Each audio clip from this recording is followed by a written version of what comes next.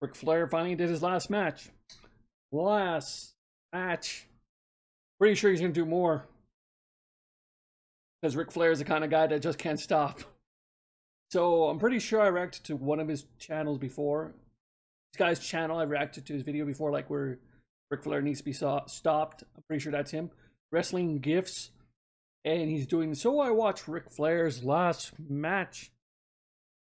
I need to go see this after the actual match. But I really don't want it at the same time because it's gonna be sad. A little bit. I don't know. Let's just get to it. Let's do this. A month ago, I made a video titled Ric Flair Must Be Stopped, and in the video, I went over how a 73-year-old Ric Flair with a pacemaker in his heart on blood thinners after almost dying a few times was going to wrestle. I went over how I thought it was stupid and unnecessary, and honestly, just how sad the situation truly was. Ooh. And in the comments, a lot of people agreed. A lot of normal people saw how mentally challenged the decision is to go out there and wrestle in the shape Flair is in, and how sad it was. Well, then you had the idiots who defended it. Yo, I dropped that video and you would think I told them that I wanted to have sex with their mom or something. These people got so triggered and like, yo, Flair's the man. You don't know anything. He's the GOAT. He's gonna be fine. Oh, you get those kind of fans, the Marky Mark fans that don't think for themselves. Like, oh man, he's the greatest of all time. God damn those people. And he's gonna be okay. Kill yourself, Mark. And I'm like, okay, what the fuck? But yo, time went by. Ric Flair trained and trained. He ate his vitamins, drank his alcohol, did hundreds of sit-ups for some reason, and he went around the company promoting this match. He wanted this match to be so big and so popular and such a big deal. The man started bleeding in a pre-recorded video promo. Imagine walking by, you're living your best life, you're chilling, and all you see is Ric Flair just bleeding on a driveway. But whatever, he promoted. Was he on blood thinners when he started bleeding? That's a lot of blood, normal blood. Hey, look, it's Karen Jarrett. Haven't seen her in a while. He did everything, and last night, finally, after all this time, it finally happened. Live from Nashville, Tennessee, it was Ric Flair's last match. And, bro, what the f did we just watch? Ric Flair at 73 years old actually went through it in front of legends like The Undertaker, Mick Foley, Bret Hart, in front of his kids. He went out there at 73 years old and wrestled one last time, supposedly. He walked out wearing the world title and he was all happy and cool. And honestly, I saw this and I was like, you know what? Cool, respect. He's getting his moment. He had the music playing, the crowd was roaring, you know, he's getting the admiration, the love. He has his championship belt and he looked very happy. And even though I roasted it, I made fun of it and I thought it was stupid, I saw this and I was happy for the man too because he finally looked happy. At that point, I'm like, you know what, this hey man, it's like, if he's happy, but still, like, a wrestler can't stop. They always need to go. It's always their last match. It'll be my last match. But yeah, at least Ric Flair's happy about yeah. Might actually be good. He'll get his entrance, he'll get his moment, he'll go in there and he'll take it easy, right? And he did. The match started and it was fine. It was cute. He did his spots, he taunted, he wrestled a bit and he looked normal. He didn't look like he was about to collapse and he did his thing. Even the crowd was happy. They didn't seem traumatized or anything. It was like, it's a good thing it's a tag team match though, because I thought it was going to be a singles one-on-one, but a tag team you can like hide his flawness, like tag teams you can hide their weaknesses because he's very old and like hasn't done this in a while, so it's a good idea to do it in a tag team. I'm gonna regret saying that, am I? Ric Flair's greatest hits of whatever he can manage to play at the age of 73. It was good, it was harmless. They even had a spot where Jeff Jarrett was leaving and I was like, you know what, this is perfect. Let him come back, let's go home, do some spots, figure for a leg lock, let's call it a night. You know what, I was wrong, right? I was wrong. Respect to Ric Flair, respect to everyone, good job. But nah. He wanted to party like it was 1984 and he was in the Greensboro Coliseum, and by God he did. Ric Flair walked in there and this man said, I am dying tonight. It's like he had a death wish. It's like he wanted this to be the end, the last hurrah. Ric Flair barely puts on a figure for a leg lock and he looks like he's about to collapse. It looks like he's done, Rick. It's over, but it was fine because the crowd was going nuts and honestly it was short and sweet, but I felt like the crowd would have been fine if the match ended right then and there because at least there was no major health risk, right? But nah, not tonight. Jarrett goes in there and he punched him in the head, and once this happened, it was over. They punched him in the head and they just took advantage of this old man. They should have called this shit elder abuse. They throw him outside the ring, they get Karen Jarrett's heel and they hit him in the face. He's getting slapped around in front of his family, and at that point he falls down. I'm like, okay, cool, you know, we got some heat on him, he got slapped around, punched a little bit, and now he gets to so he's down on the ground. When does he get the blade to cut himself? Because you know that's gonna happen. Rest, like, you know, good for Ric Flair. Pace yourself, rest. Let's get back in there and let's end this, right? No, Nope. Ric Flair wasn't resting. No, Ric Flair was far from resting. This was just an excuse for 73-year-old Ric Flair to blade. While everyone else is having altercations with Ric Flair's family and distracting, Ric Flair is willingly on the floor taking a knife to his head and slicing himself for the wrestling industry, for the fans, for the love of the game. Because he feels like he hasn't done enough in his 40-50-year career. He decides he hasn't done enough for the fans, so he decides to cut his head open and just bleed everywhere. He gets up and he's just getting clapped, punches and punches, and it was sad because this was so sad. First of all, you're seeing a 73-year-old man who probably... Of course Conrad Thompson's in the front row. Of course he'll be there. Why wouldn't he be in the back? He has to be in the front row because he's a money whore. Like, God, you guys gotta get his face in there. Like, this match presented to you by Conrad Thompson. Now give me money. Reminds everyone of their grandfather just bleeding all over the place. But yo, that wasn't enough either because he's bleeding everywhere, right? And then we get the most brain dead yet genius spot at the same time. It's either the best or the most stupid spot I've seen in my life. Ric Flair, who already has everyone tripping that he might die, fakes a heart attack. He legit starts to fake a heart attack and just look at the fans, look at his family, look at their faces. They're actually concerned. And please just hear that. You know he didn't tell him that he was gonna do this. That's the look of like, motherfucker, you didn't tell us you're gonna do this? Oh God. Doing the WCW hard angle again, where you just drop dead in the ring for no reason. Are you gonna go to Las Vegas and get yourself buried in the desert again? Because that was dumb. This. The man who was everyone is scared could die any second fakes a heart attack, and you know what? I respect it. I love it. If you're gonna go full crackhead mode, might as well go full crackhead mode. But just look at these faces. Look at the Undertaker. He's just there like, why am I here? What is this? I should not be involved in this. And then Bret Hart, yo, poor Bret Hart looks so disgusted. You would think Goldberg was in the ring. Meanwhile, they flash. But Bret Hart always looks disgusted when he doesn't like anything. It's Bret Hart. Back to Ric Flair, and his hair is missing. He's getting his ass beat so bad that his hair that was glued to the back of his head has fallen off. Nah, man, those moments are the funniest yet the most traumatizing things I've heard in my life. And it just gets even worse and worse because then Ric Flair gets suplexed and this man just lays there motionless for a good minute. I thought he died. I thought at this very moment it was done. Something broke, something happened. I thought he died. It wasn't even funny anymore. Just like, look at this. I was genuinely uncomfortable, and I feel like a lot of people were because this just doesn't look right. Nah, man, the man was motionless. He had no idea where he was. It looked like he was inches away from seeing God. It was such a trip though because you have Flair just dead, and then casually Jeff Jarrett looks amazing for his age. Andrade and Lethal are killing it, but then you're also scared at the same time that they don't kill Ric Flair. Andrade put in work. He did his thing. Once he gets tagged in, you're happy. Like, all right, at least Rick is out. Andrade can do his thing. But then all you see is Ric Flair is just laying on the apron, and this was just sad. This just looked like my grandpa, how he would look after coming home from work, except now he's bleeding and he might die any second. He's laying there for like 5-6 minutes, and it's understandable because it's like, at this point, Rick, just stay there all night, let Andrade do his thing. But no, then comes the spot where Andrade has to hot tag Ric Flair. So Andrade goes over.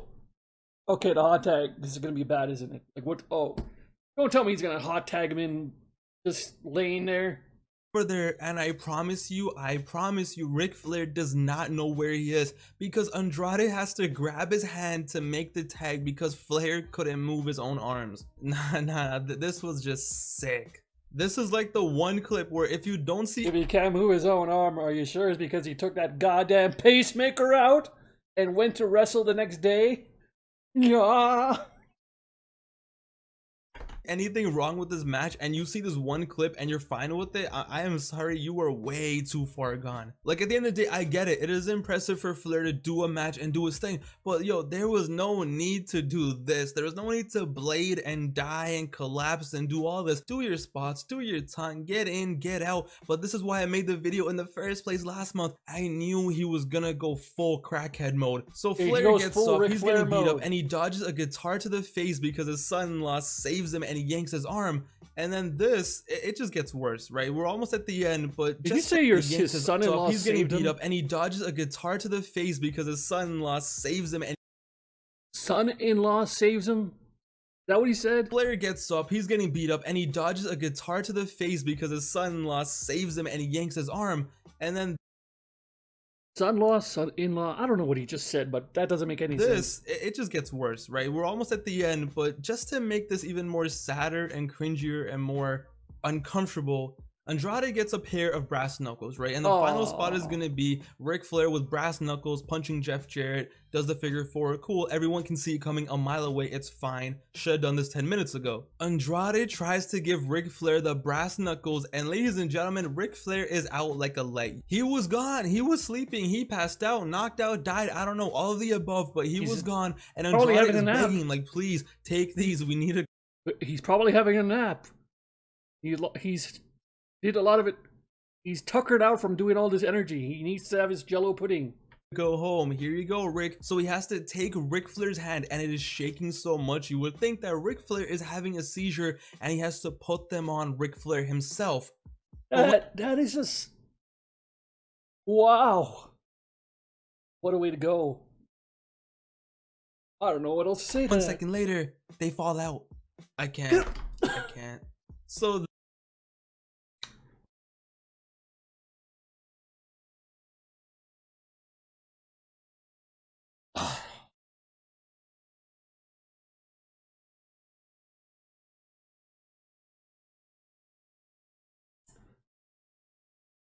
Could this get any worse? Then Andrade picks him up. He has the brass knuckles. Attempt number 2. He goes in there, hits him with the knuckles, puts him in the figure 4 leg lock. The ref runs in. Finally, the ref comes in. 1, 2, 3. Flair wins because Jarrett's shoulders were on the mat. Woo. Thank God it's over. Whoa, wait a minute. Ric Flair's last match, he should be losing, because like the best way to go out on your last match is to let the other person win. That's like the normal thing in wrestling. Is this opposite land? Is the rule... Isn't it the rule like you have your...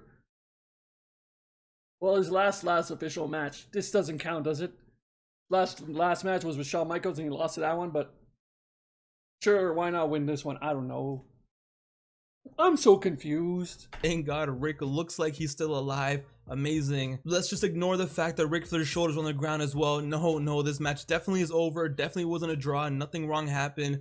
Thank God Ric Flair survived. Yo, what a shit show. Ric Flair survived his last match ever, and he did it. But yo, just his face after it says it all. This right here, ladies and gentlemen, this is wrestling. This is the wrestler. It's sad. I don't care what you say. Ric Flair was supposed to be one of the most successful wrestlers of all time. If Ric Flair, after all the championships, after all the money he's made, after everything's done, still has to resort to do stupid shit like this, that just shows how much of a carny business wrestling. You did not see him go to some indie promotion where some guy dressed as Ric Flair came out. It was like in a bar somewhere. It's the bottom of the barrel independent show. And they paid Ric Flair to be there. It was sad. It really is. But whatever, at least he didn't go out like Randy the Ram. He's alive. He gets up barely. He's crying. The Undertaker looks so disappointed. Foley is happy he's alive, but he doesn't really want to hug him too much because he doesn't want Flair's blood all over him. Brett just does not know what to say. But Ric Flair did it. Whatever it is, he did it. Flair gets the speech, he's crying, and as much as I joke about it, as much as I roast it, I'm happy he could talk. I'm happy he even did the speech in the first place. Yeah. And then he says, I hope I didn't let you down. I don't even remember half of it. Amazing. He said, I don't remember half of it? Jesus Christ. Jesus Christ, Ric Flair. Of course you don't.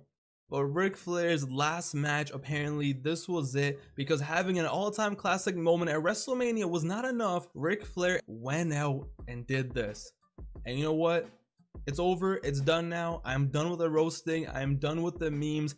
I just pray he's happy now. He went out here. He did this. I pray he's happy. I pray that he got exactly what he wanted. The validation, the confirmation, the ending. I just hope that he's happy. He's done. And this closes the chapter in his life that he doesn't feel the need to go out there and do whatever this is. I swear to God. I bet you he'll have one more match. Why? Because he's Ric Flair. That's why.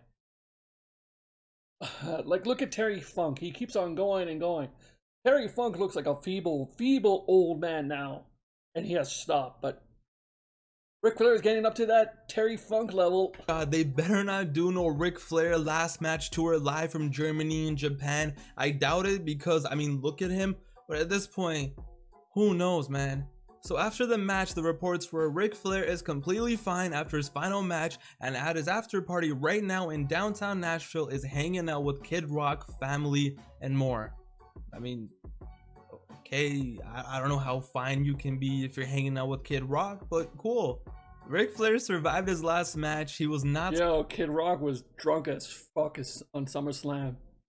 He gave the middle finger to the camera and he had to cut away so quick. stopped, but I pray that he does stop after this. Never again. I hope never again. In the comments down below, let me know your thoughts on the match. How did you feel watching this? What were your thoughts going into it? What were your feelings going out of it? Just any and every conversation you can have on this topic, have it down below. It's your boy Pav, aka Wrestling Ifs. At first, I didn't want to make this video, but I thought after making the last one, I had to do it.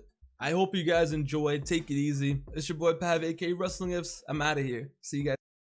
Okay. This is Ric Flair, so I'm pretty sure he'll do another match. Because he's Ric Flair, because in his blood, the wrestling stuff is in his blood. He just can't go away.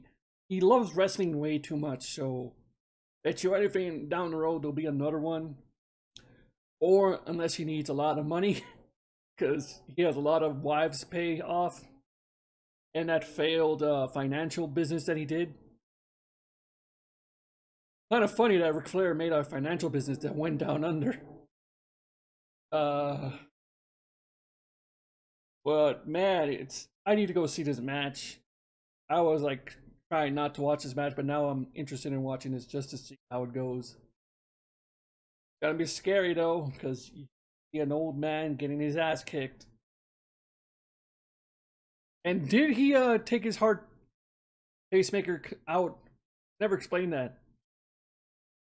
That's the #1 question. Anyways, that's it for now, Humanoid Nation, Humanoid Freak out. Bye. Pasito a pasito, suave suavecito, nos vamos pegando poquito a poquito. Cuando tú me ves